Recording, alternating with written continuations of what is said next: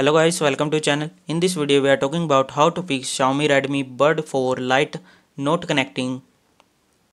If your Xiaomi Redmi Buds 4 Lite are not connecting, you have to follow some steps to fix the issue.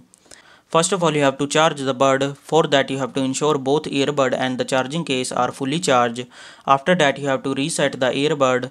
Put the earbud back into the charging case and then press and hold the button on the charging case for about 10 seconds until the LED indicator blinks. After that you have to enable Bluetooth on your device, smartphone or tablet. You have to ensure Bluetooth is turned on. Then you have to pair the earbuds. Open the Bluetooth setting on your device, take the earbud out of the charging case and ensure there are pairing mode.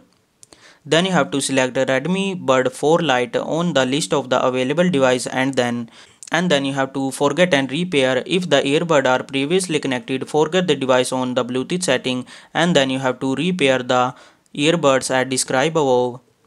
If this method not working for you, then you can try to restart your devices. For that you have to restart your both earbud and the device you are trying to connect to.